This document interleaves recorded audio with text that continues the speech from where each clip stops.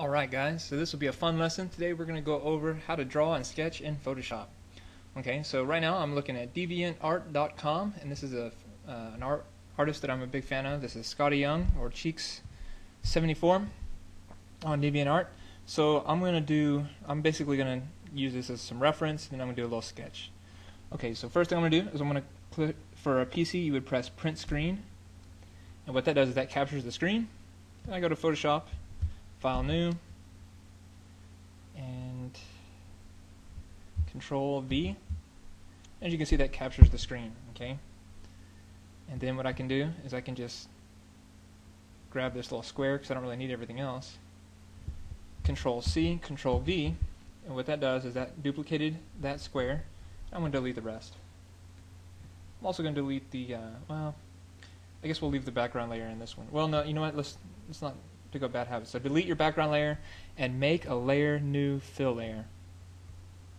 And the reason why I always do this is because this thing is infinite, whereas that background layer, it's limited. So if you were to make your canvas size bigger, then you would see this big square in the middle, and you'd have to go back in and refill the rest of the background. Whereas this thing is automatic. Okay, so we're going to do a vector background, and when I draw and sketch, I don't like to use pure white. Okay, it's not good for your eyes, and if you draw with white, you won't be able to see it. Okay, so let's do a light gray. We'll put that underneath our reference art. We'll actually name our reference art, and I'll drag that to the middle. And I'm also going to make a copy of that, a small copy, like a thumbnail version.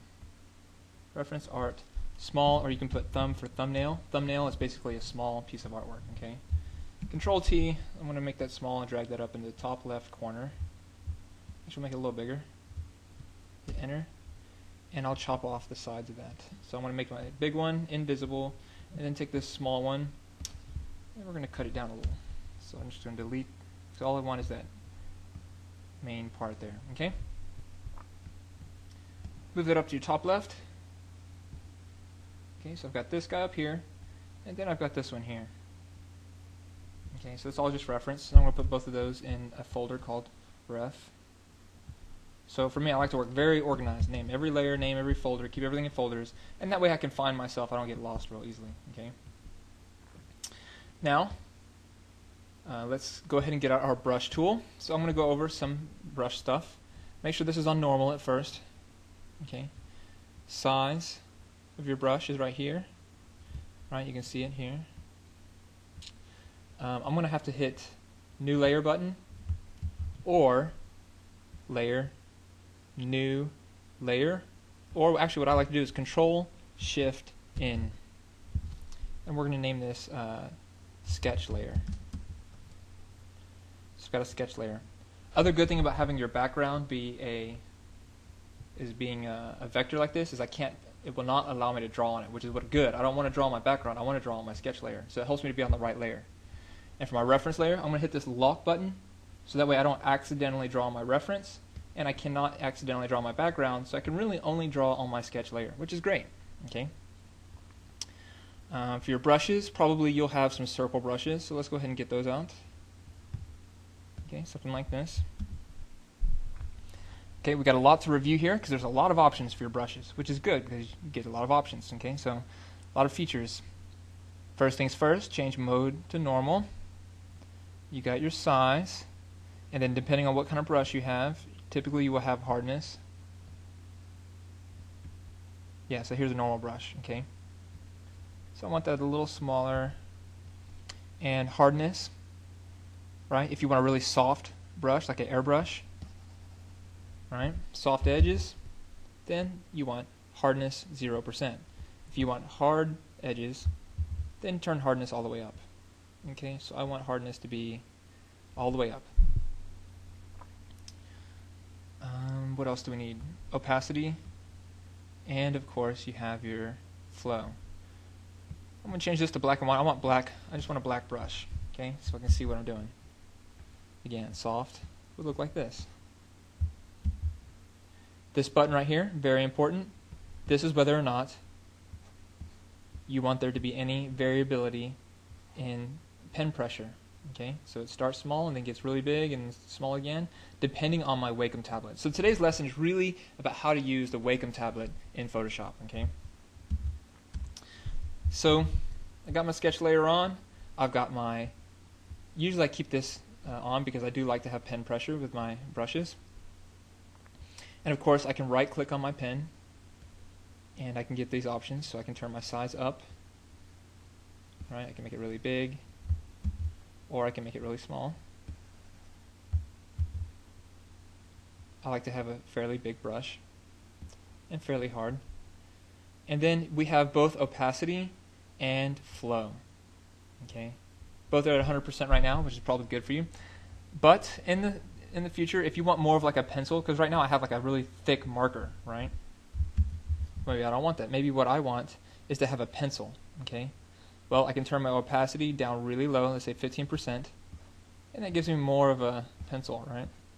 And the cool thing about this is I can build it up on the top of itself, right? So every time that I do it, it gets more and more opaque, and eventually it'll get to black, right? Which is kind of nice. Only problem with opacity is I have to stop drawing and then start drawing again for it to get darker. Okay, that's the difference between opacity and flow. Flow, let's say I turn this down to 15%. Now when I draw, if I keep going back and forth, it's like a pencil. If you keep going back and forth, it gets darker and darker. Okay, opacity does not get darker if you keep going back and forth. You have to stop, start again, then it gets darker. Flow keeps getting darker and darker, even if I don't stop. So I use flow. I don't like to use opacity. Okay, so we got that down. And what I like to do is I like to make my own shape. So I will grab a circle. I like to make it kind of wide, like that. Actually, we'll make it a little smaller. And then I'm going to edit, fill. Okay, that didn't work. I'm just going to hit Alt-Enter, or Alt-Backspace. Alt-Backspace takes your foreground color and it fills it with that foreground color. Okay, so I've got this black selected as a circle. You can see it if I zoom in. I'm going to go Edit, Define Brush. Define Brush Preset. I'm going to call that a wide brush. Okay, so now if I press Backspace, I delete that. Control D to deselect. I can go down to my eraser. I can erase what I've done so far. Press the B button to go back to my brush, or I can click on the brush over here. So now I can draw to my heart's content, right? And the cool thing is now I can go to my brushes over here, and if I go to the last one, oh, it didn't show up. I don't know where's my what's in there somewhere, I guess. I'm not sure which one it is. Well, I guess if we go to, so if I click on this over here, it'll give me some options. Oh, here it is, brush presets. Click on brush presets, go down to the bottom, and here's my new brush I just created. So I created a brush that has a kind of a wide thing, right? Cool thing about this, I can change the angle a little bit, and this gives me, and I'm going to make it a little smaller, and what this gives me is kind of like a calligraphy pen to draw with. Okay, so I really like to do that. That's what I usually do. So I do this, and if I turn the flow down really low, right, 15%, see actually when you get down to like say 8% flow, and you'll have what very closely mimics a pencil. Okay, especially if you make it small.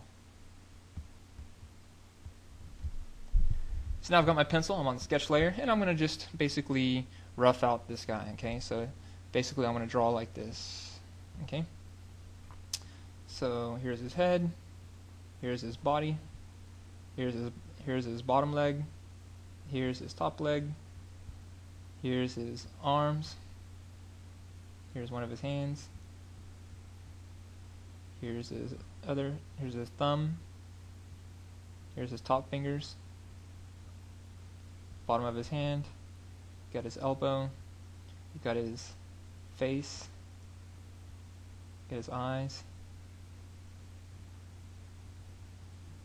his nose, his mouth, his hair, haircuts across his eyes. And he's got a little bit of a hair over here. Okay. Got his body, his belt, his shoe,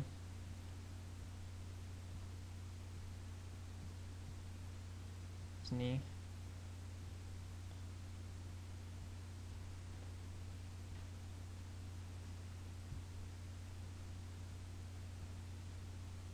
and the bottom of his leg, or the knee, and the back of his leg.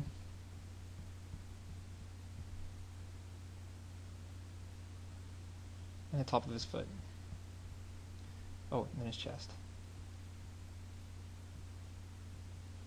His pupil. This other strand of hair. Oh, and you know what? Let me click the V button. Actually, I'm going to make the whole thing a little smaller. Because I got to make room for that pig. So I hit the enter button. Move him back down a little bit to the bottom, hit the B button, and now I can finish out the rest of this shape. So I got this big form on top, so I'm going to draw his head is like this, his snout, his eye, mouth, and then of course his ears, and the rest of his body.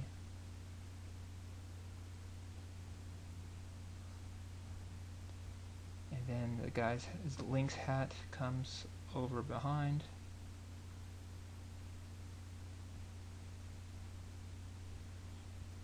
Okay.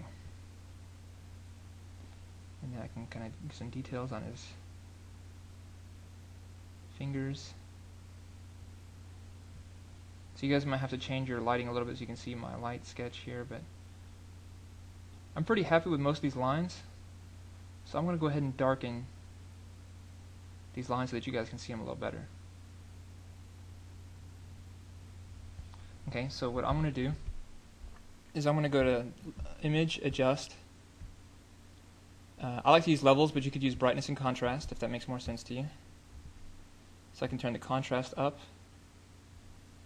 and the darkness down. Although that did not seem to have an effect. Let me go to Control L. So this is Image, Adjust, Levels. Huh. Okay, well what I can do is I can duplicate this layer. See that? So each time I duplicate it, it gets darker. Then I can shift select all of them, then go to this drop down right here, and merge layers. See that? Now what I can do is I can go in and I can erase some of the lines that are not that helpful. And what I'm doing with my eraser is I got this eraser here, and then I turn my flow down, and I use a very soft, make it very soft, right? Because you don't really want a hard eraser, you want to just kind of lightly. This is one of the first lines I drew, so of course it's not that helpful anymore. And this too is also not a very helpful. It was helpful in the beginning, but it's not necessary anymore, so I'll go ahead and erase that. Okay, so some other important things to know about drawing with a Wacom tablet. This is very critical. Actually, I should have put this in the beginning, but that's okay.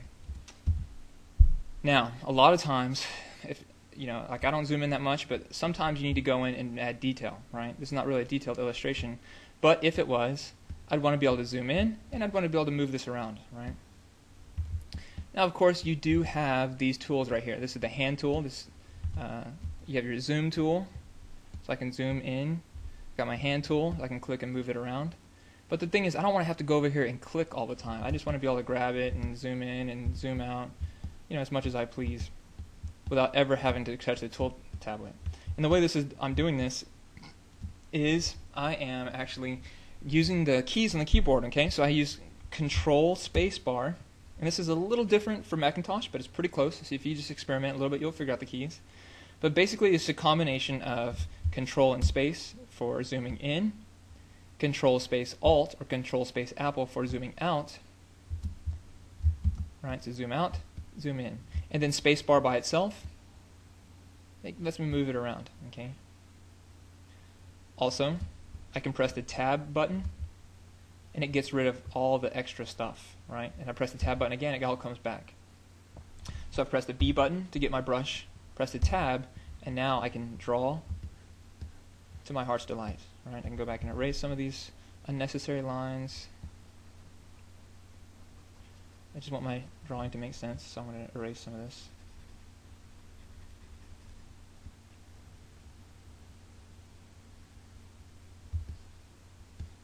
So is that starting to make sense? Now if I press the E button, I can get my eraser out. If I press my B button, then I get my drawing out. So E, erase. B button.